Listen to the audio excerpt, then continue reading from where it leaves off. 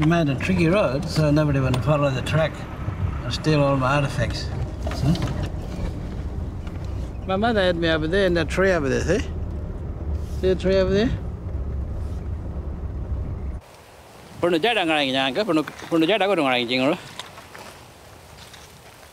Right there. My mother had me there, see? Not in the hospital, in this Monday here. Hey? Yeah, I was born in the dirt, right there. I feel home. Yeah, my home is here. My father made, make a bed there for him. Put him on the bed because a snake might kill him, you know? And it's still there. 70 long years. Hey.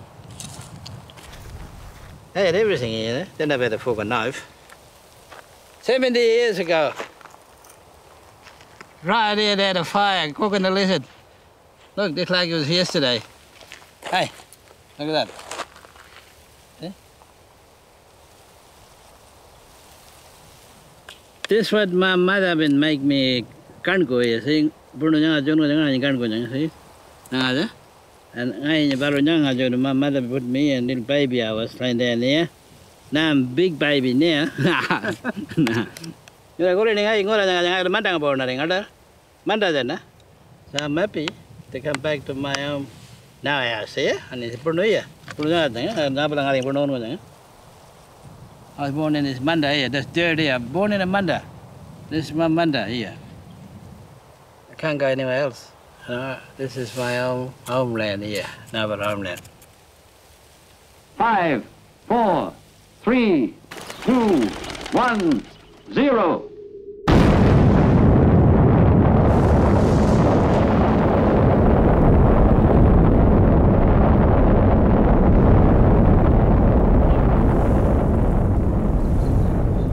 And the bomb went off. The smoke went up. Oh, look over there. That turned into a mushroom.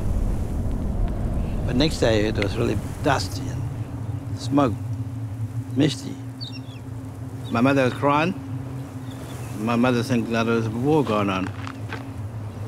We wasn't thinking about radiation. That was poison to kill us, you know? No. All that water we was drinking, radiation, everything was poison, you know. We all got sick at all these sores everywhere. My mother and my father and my grandmothers and uncles and all, they just died. I thought they was really old, but they might have been died from that radiation too. Huh? Yeah. See? They can't bring nothing back after they kill all the people with the radiation. We didn't know that's going to happen. We never. I didn't know because I was little, see.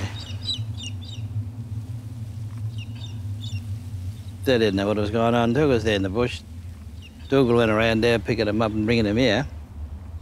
The doctor came here and tested him with the blood and everything, how much radiation they had.